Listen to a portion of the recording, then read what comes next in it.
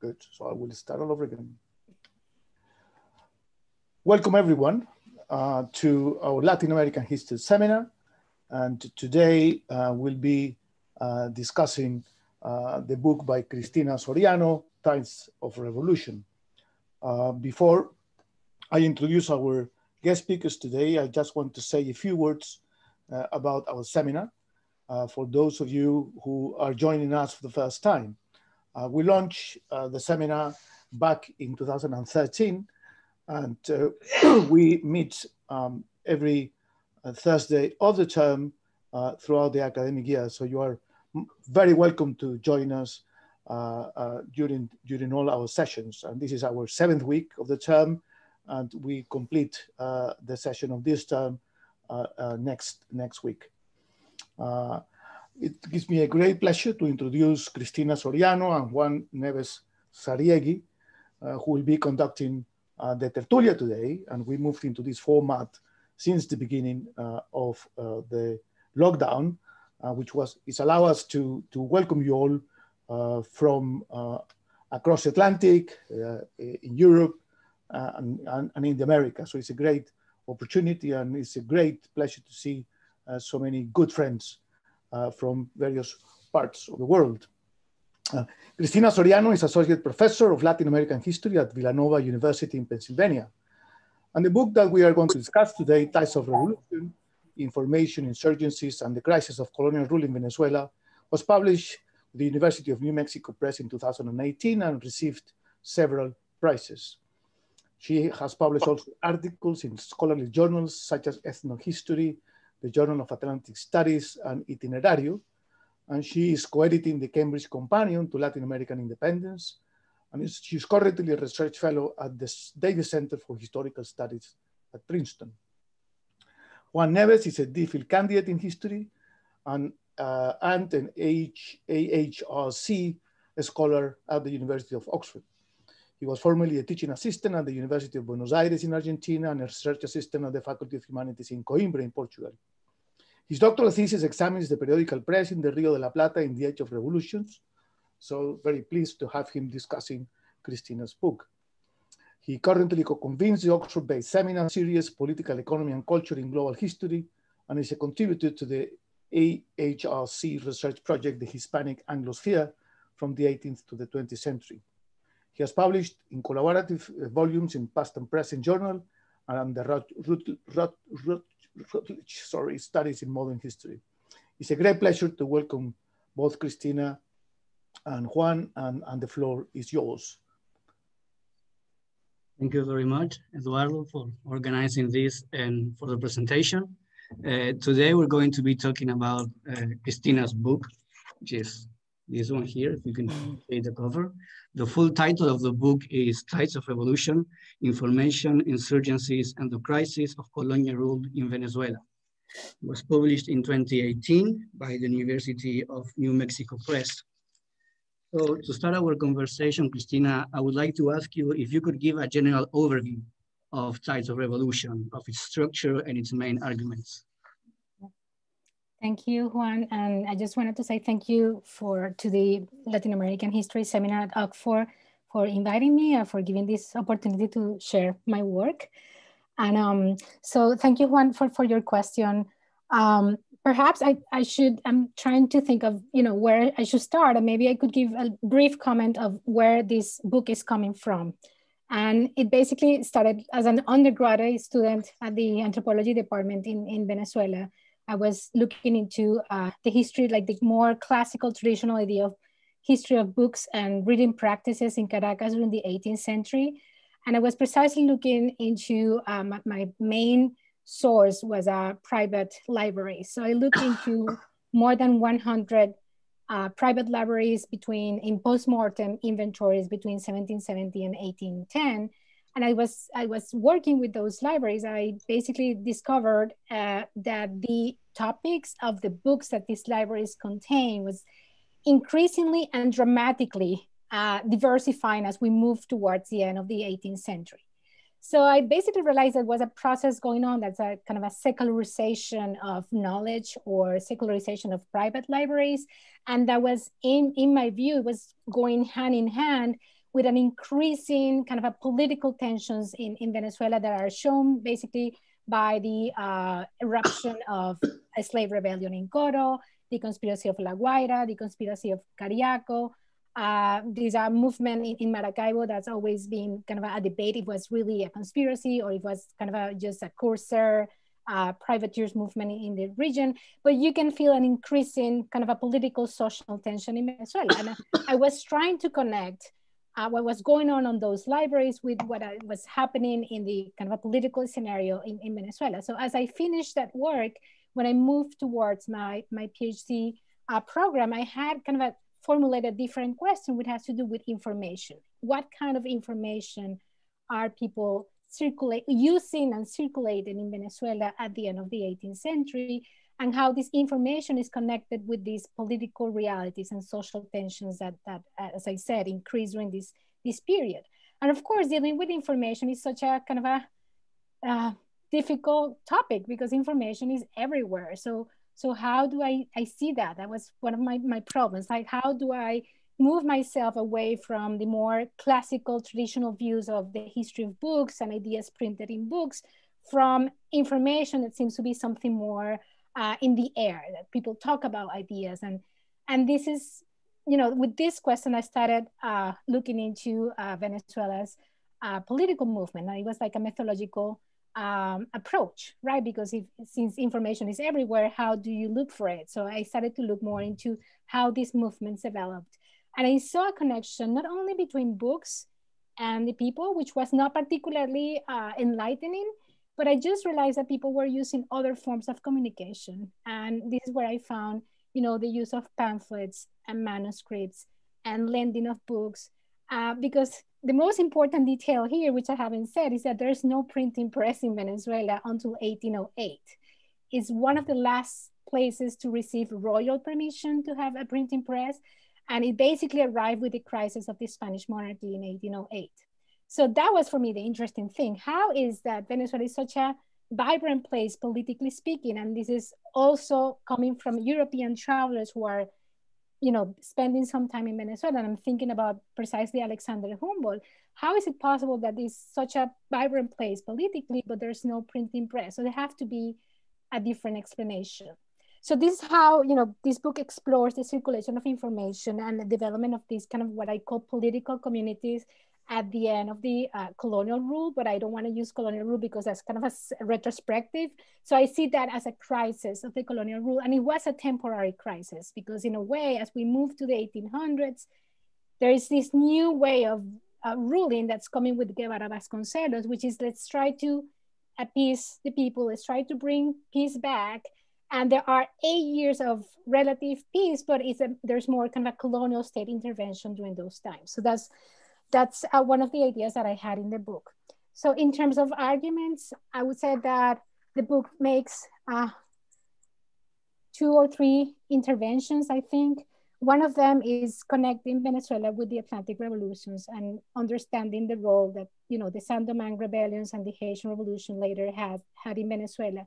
That's a topic that I think was not enough explored, other than the amazing work by Córdoba Bello.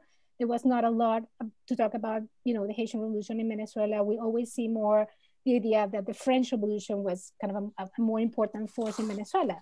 But when we look into the people, the rumors, the ideas that they're talking about, there is a sense that they knew about what was going on in San Domingue, and that represents an important idea for the people in Venezuela, an important tide, right? That's why I use the word tide, because I wanted to make the geographical connection with the Caribbean.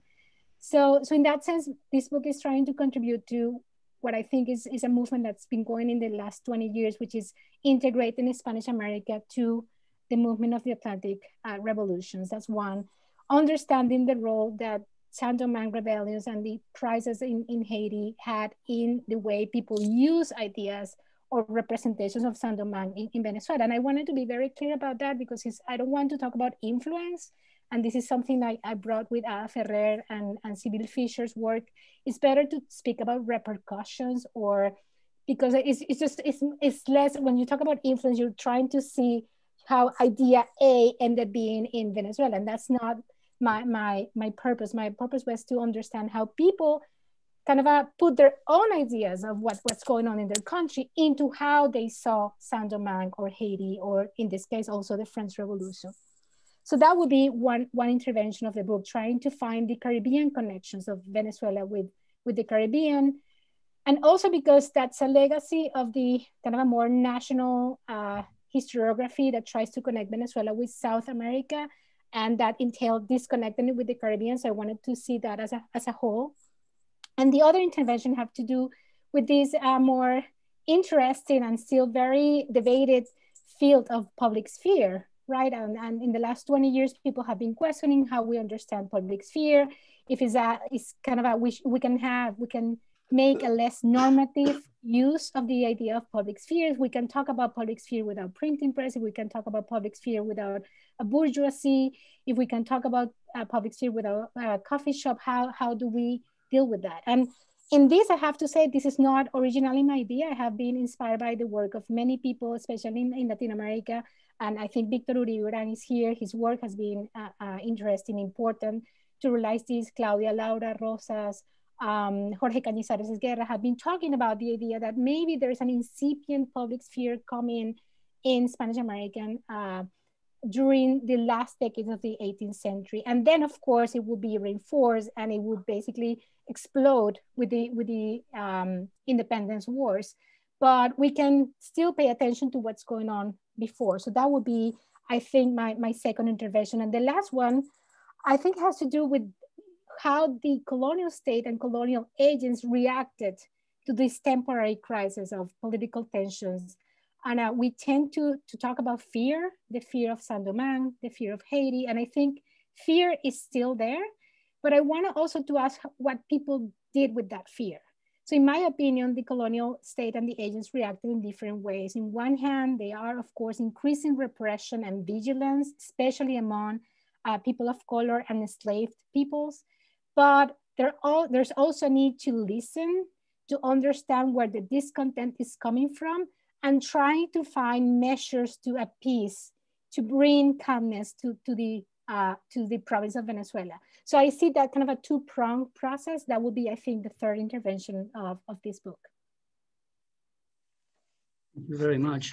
So in that exploration of information and political communities, the book is also divided in two parts, right? The first part is about media, exploring, right, printing material, manuscripts, and oral networks. And the second part is devoted to 3 case studies, different types of social conflicts in Coro, in La Guaira, and in Maracaibo, all in the 1790s. But what I wanted to move on now is to the issue of sources, because as you said, information as a topic of study is quite elusive, right? There's not a discrete archive of information that one can tap into. And also in your book, you show the wide range of archives that you had to research in order to compose the book. So I wanted to ask you, how was that process and that challenge of identifying and analyzing sources on information? Yeah. Thank you, Juan. That's a great question. And I think that's, yeah, one of the most difficult parts of this, writing this book and researching for this book, is that idea that information is everywhere, right? And I think here I have to also wear my anthropological hat, because I studied anthropology in Venezuela, and then I moved to history. And then I realized, I mean, one of the questions that I had as I studied anthropology is how people use the written word in their everyday life, right? Like we're not, when we learn to read and write, we're not just automatically become literate people, right? We start to kind of play with an interface of being in an oral realm and moving to the written word, and how we exchange that. And even today is even more clear because we're using Twitter, we're using voice messages. So those two spheres or kind of dimensions are overlapped. So I wanted to precisely look into that. How are people talking about things? In this case, political events, how they're using those events or reinterpreting them, and then how they make that circulate, how they transmit their ideas. So I usually talk about the circulation of information and the transmission of ideas or knowledge. And so methodologically, I had to first put my hands and my eyes on all the expedientes or volumes that had to do with these social movements in particular. Because social movements, even though for those of us who like to do everyday life history, social movements are amazing because they bring to the fore dynamics and situations that are usually hidden in everyday life. So I was like, let's take a look at these movements, particularly Coro. I started with Coro and the conspiracy of La Guaira to see how they talk about the information. Because as you know, many people here probably already know, these two movements have been studied for a long time in the historiography of not only Venezuela, but Latin America. They're pretty well-known movements, and the Coro Rebellion is, you know, is such an important movement in terms of how people imagine it, but also how people memorize it, right? And but my idea was to look at those movements just to see how they talk about information, where the information is coming from, how they circulated what they wanted to do in that movement, how they use ideas on those movements, right? And as I started to look in there and see how, you know, these people said that to that person, I learned about the French Revolution because a man was visiting the hacienda and he talked about the French Revolution, and then he talked about how they were the blacks of Guarico in Haiti are rebelling against the power. So there's this kind of orality of how people talk about, in this case, these Saint-Domingue rebellions. And then in the conspiracy of La Guaira, it was amazing to see how they were making, you know, they were circulating these kind of manuscripts about, you know, political ideas that are not necessarily completely fabricated or coming from Spain or France, but that were contextualized in the Caribbean context, or in more particularly in the Venezuelan context. And the more I started to look into that, the more these different sources led me to other ones, which was basically this kind of a interest that colonial state agents had in trying to find out who were talking about what and where.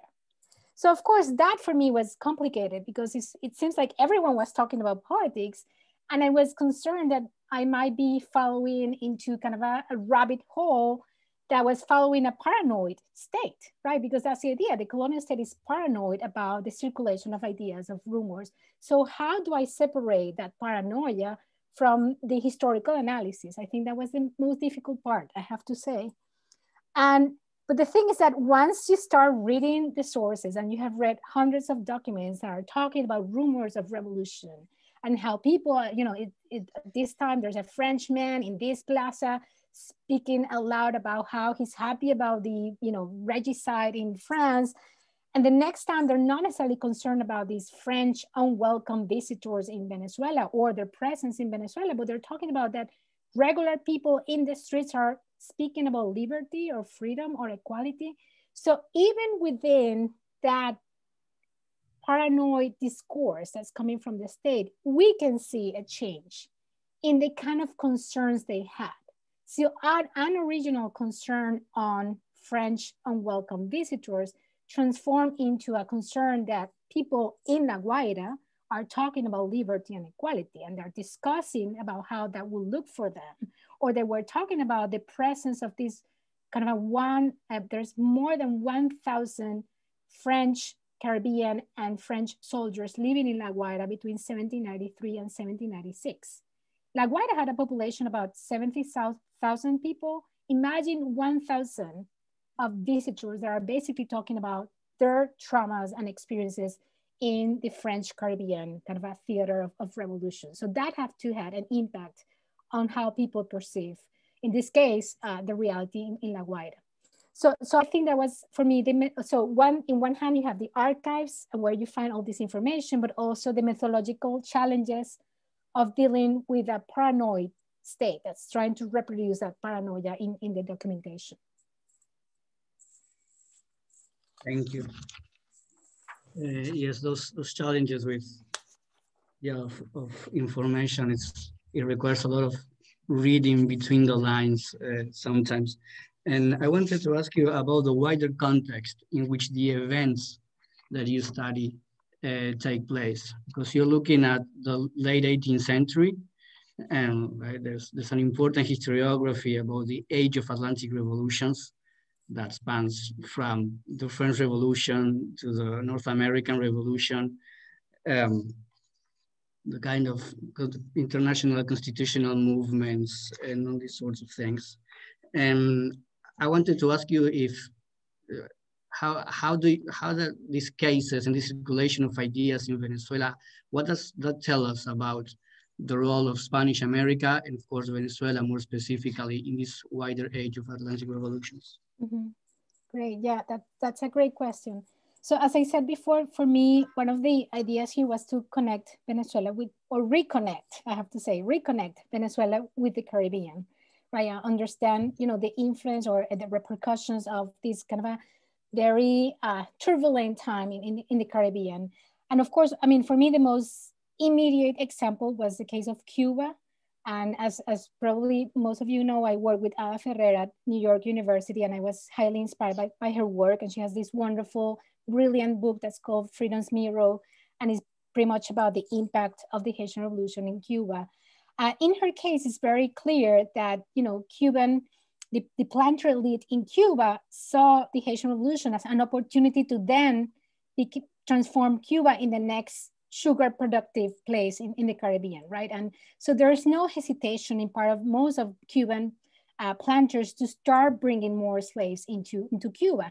And that went hand in hand with the Spanish reformist ideas that are not only going into Cuba, but also Puerto Rico, Santo Domingo, and even the island of Trinidad, right? This need that we need to be more savvy in the way that we administer resources. We need to, in that kind of a Spanish reformism, there's idea that we have to give a new boost to slavery to make our, you know, Caribbean possessions more profitable and productive. And so of course, Venezuela is in the middle of that kind of a situation in which first of all, Venezuela was always perceived as an open country, país abierto. It was conceived of the key of South America, la llave de Sudamérica. So there's this idea that we have to keep, even though it's peripheral, and that's one of the arguments that I make in the book, is a kind of a peripheral region. No one is really paying attention to Venezuela. But once the age of revolutions begins, there is a concern to keep Venezuela, or to seal Venezuela off from the revolutionary kind of influences, right? So the question for me was like, so what's going on in Venezuela? If are they following the kind of a same Cuba example, or there's something different? And what I discovered is that there's something different, that in fact, for example, the importation of slaves decreased dramatically during the last decade of the 18th century. They used to usually receive around 1,500 slaves per year before that time. And suddenly we have that they only importing 120 slaves. So there's a clear pause or diminishing on the importation of slavery.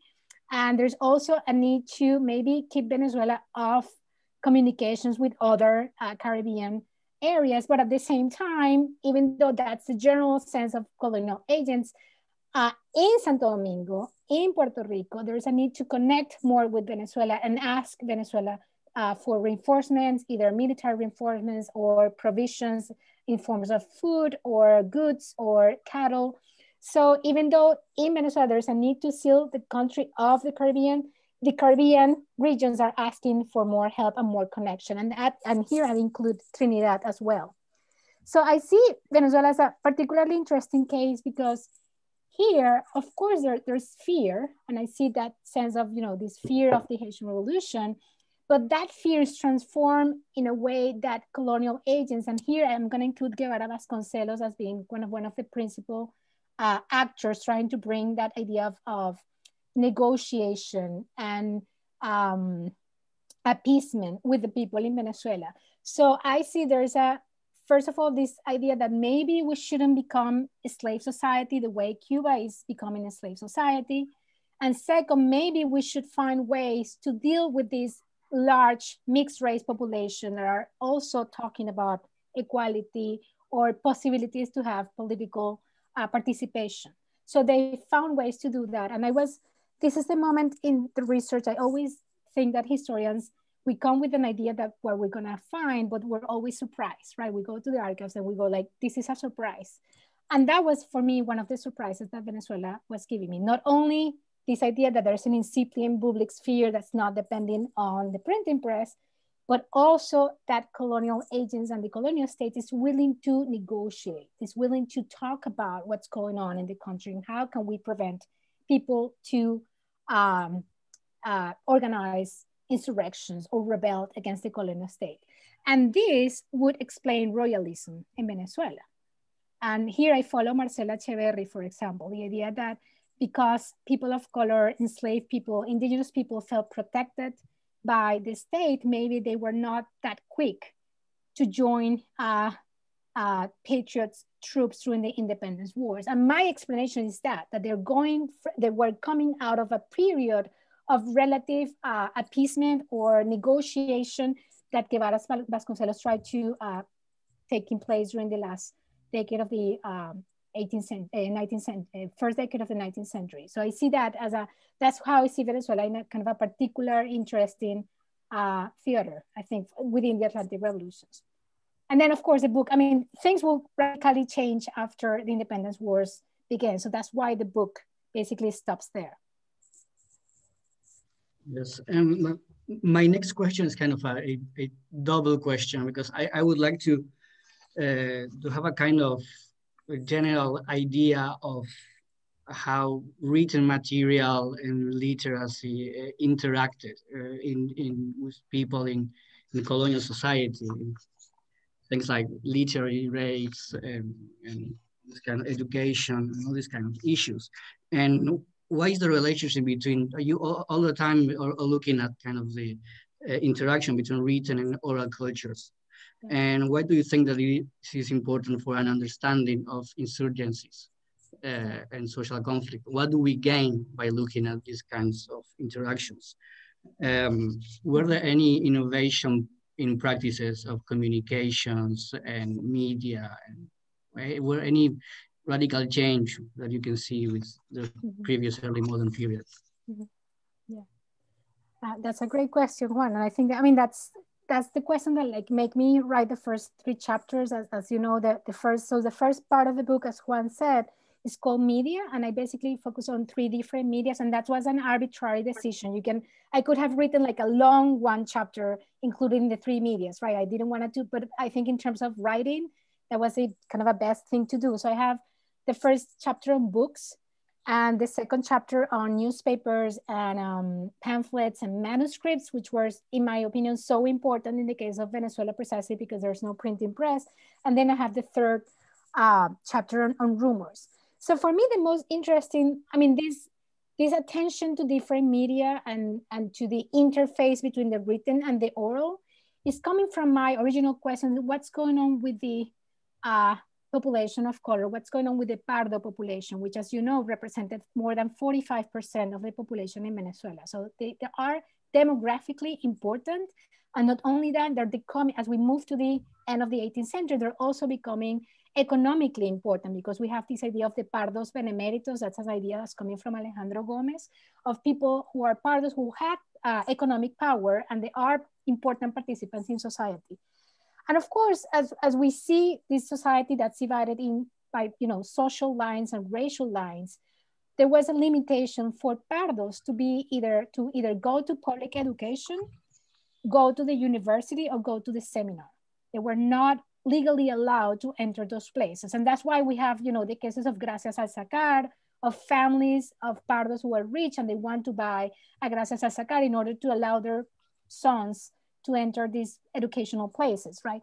And the question for me was like, so if they're not getting into the official educational system, how are they learning to write and read? Because they are writing and reading, right?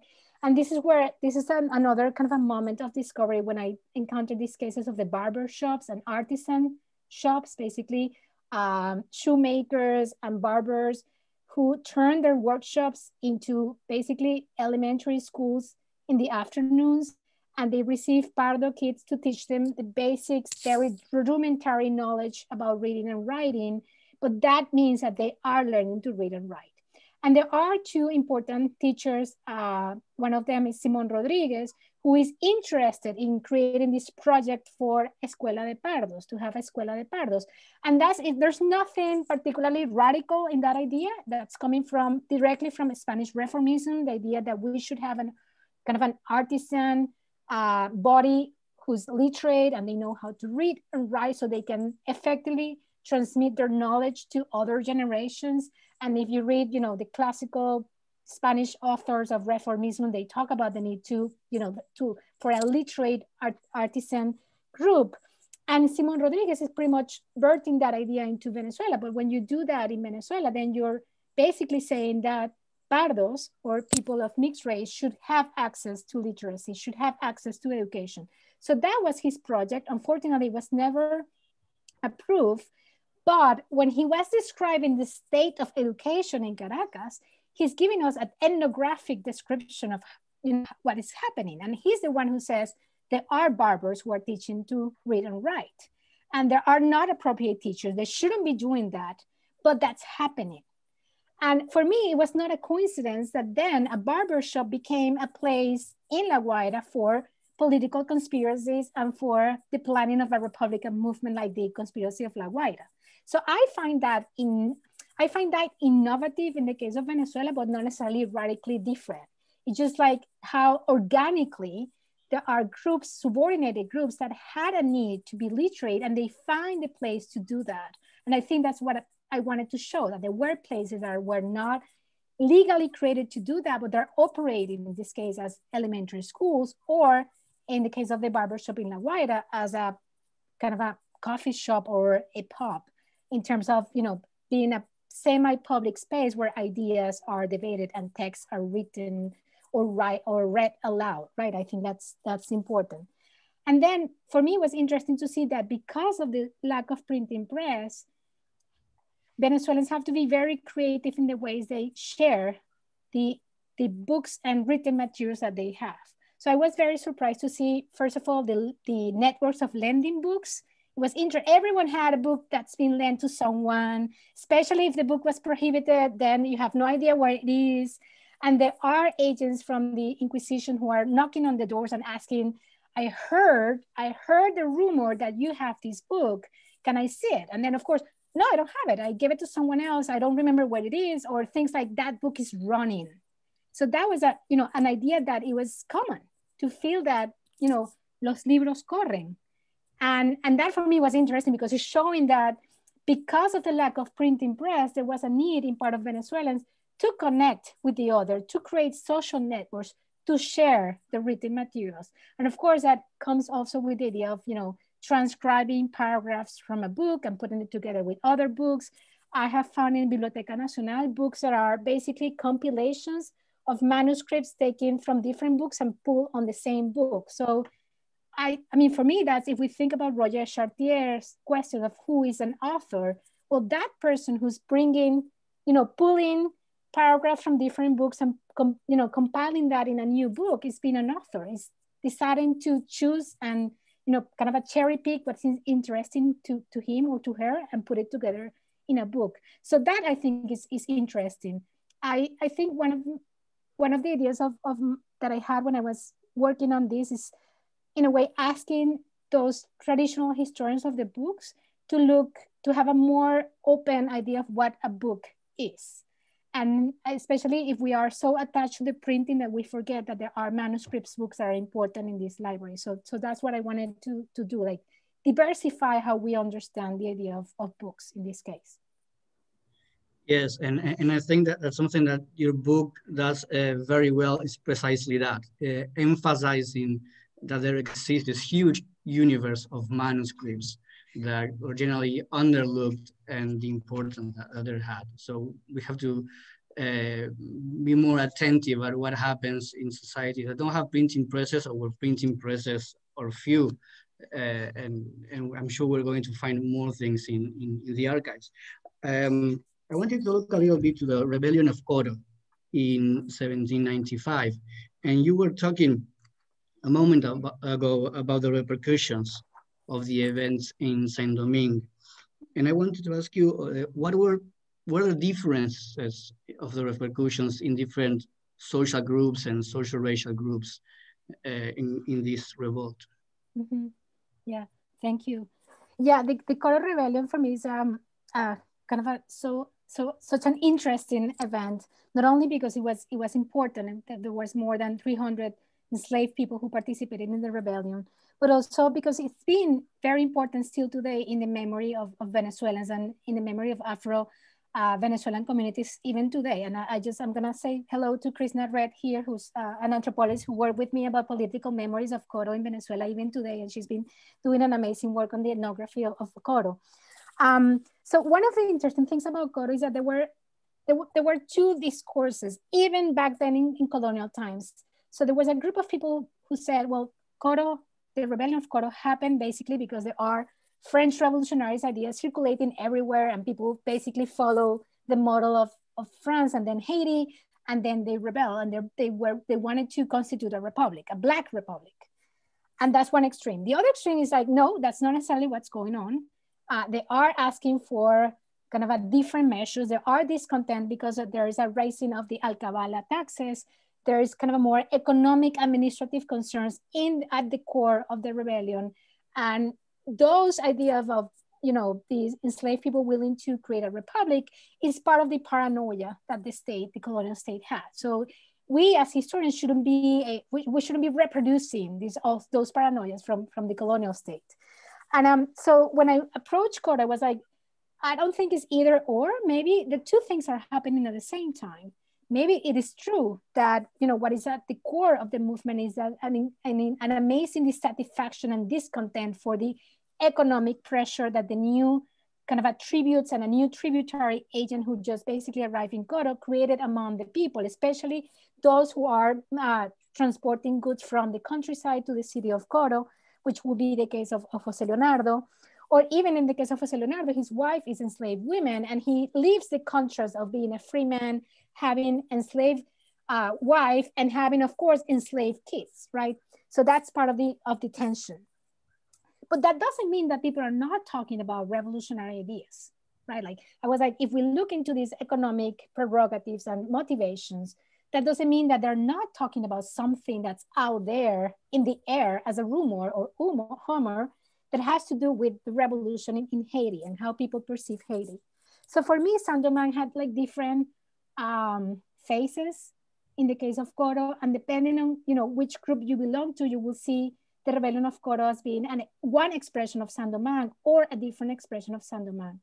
So my main argument in this chapter is that as the first thing that we have to realize is that the most important colonial agent in Coro, who's Ramirez Valderrain, is basically taking justice by his hands. He's not following the legal procedure, the judicial procedure that he was expected to follow in a case of a rebellion.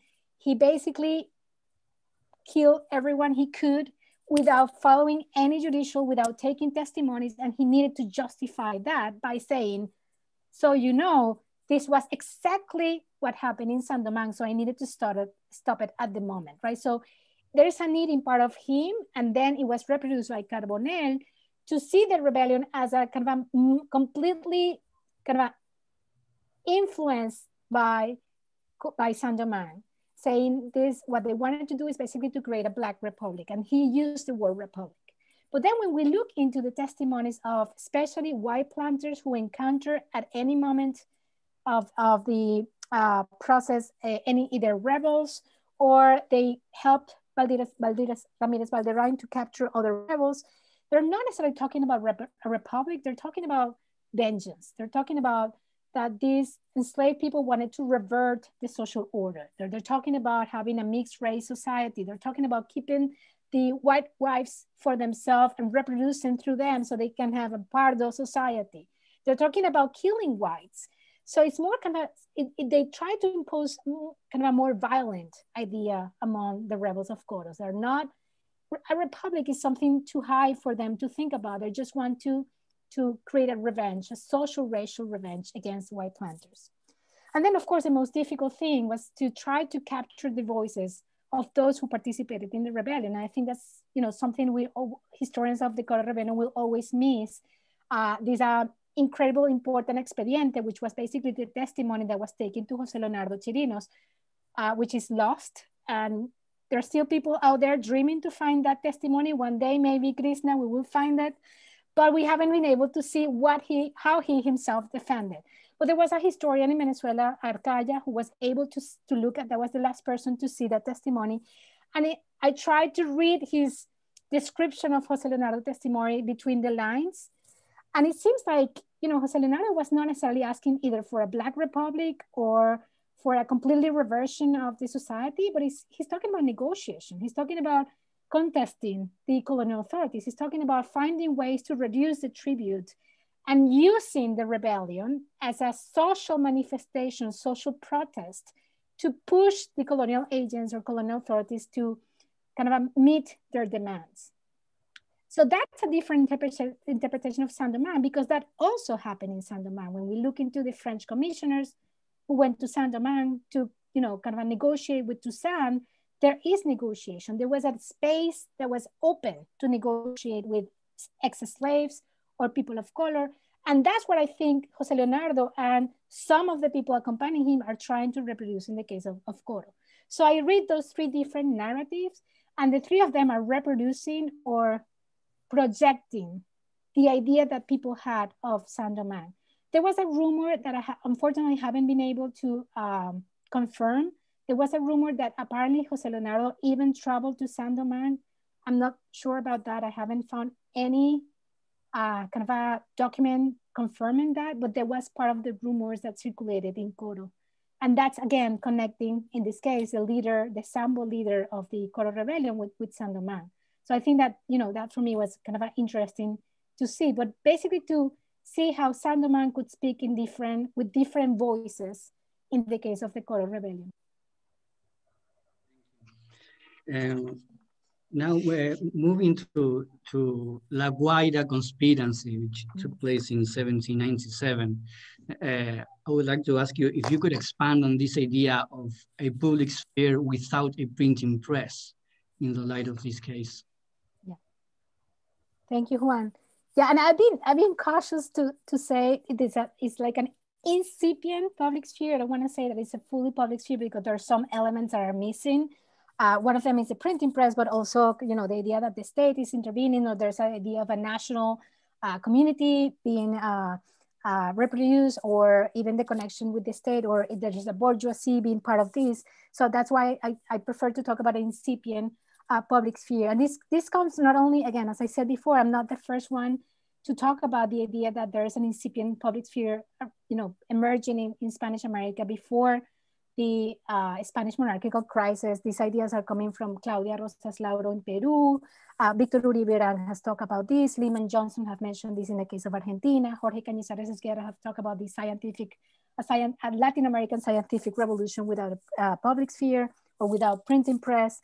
But I think the person who has really kind of concentrated the most important reflection on public sphere in Latin America is Pablo Picato, with this wonderful article about, you know, this kind of a historiographical map of the public sphere. So I wanted to bring Venezuela into that potential historiographical map that Pablo Picato is presenting us. And for me, it's about understanding that perhaps this incipient, I see it as an incipient public sphere because there are autonomous individuals in La Guaira speaking about matters that are common to the people. But it's also kind of a diverse public sphere in terms of kind of a social racial composition. When we look into who is the people attending or going to the barbershop meetings, who are the people going to private houses to talk about what happened in the barbershop, for example, what kind of meetings they organize are usually when they go to walks into the river. And so there is a space that's, that's emerging in the case of La Guaira, that's multiracial, multisocial, meaning that there are people from different social backgrounds, and they're talking about political participation. And the moment where it becomes more clear is when we look into the papers that they are sharing. And these are papers mostly written by Picornell, who's, as I mentioned in the book, is a prisoner from the rebellion of San Blas in Madrid, who was sent to La Guaira.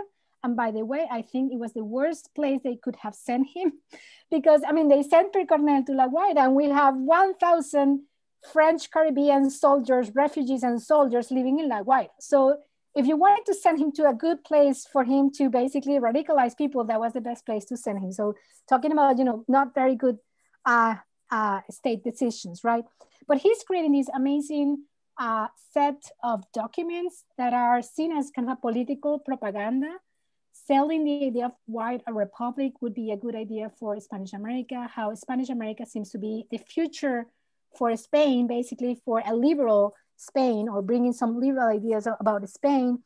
But it's definitely creating new spaces for political discussion. And for me, it was quite interesting to see how he's writing in the prison, which, by the way, the prison is a very permeable place. Everyone in La Guaira is visiting Picornell, either with the excuse to shave him or with the excuse to cure him. But we have pharmacists, doctors, and Narciso del Valle, who's a barbershop, visiting Picornell and speaking about what's going on in Venezuela. So it's interesting because Picornell seems to be an actor who's putting things together. And among those things are these manuscripts that are circulating in La Guaira. And then the barbershop became a place where people are transcribing those papers and lending those papers. And there are, to be honest, I couldn't put in the book all the testimonies that I found of people who said that they learned about the conspiracy while visiting the barbershop, because it was becoming repetitive. And the editor told me, Cristina, we got it.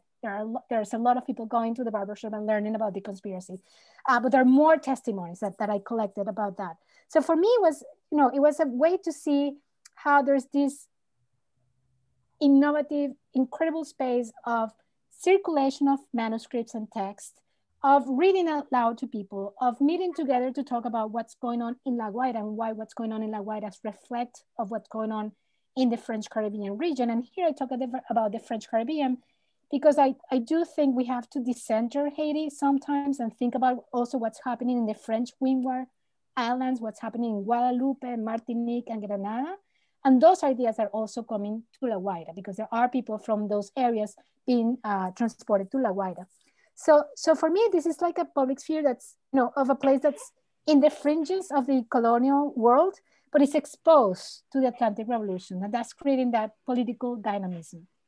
I see it, if I have to talk about characteristics, I see this as a public sphere that's departing, is creating the colonial space, but it's departing from reformist ideas, that's depending on this kind of a colonial networks of commercialization and communication. It's not, La Guaira is an important place in terms of trade and commercialization in Venezuela.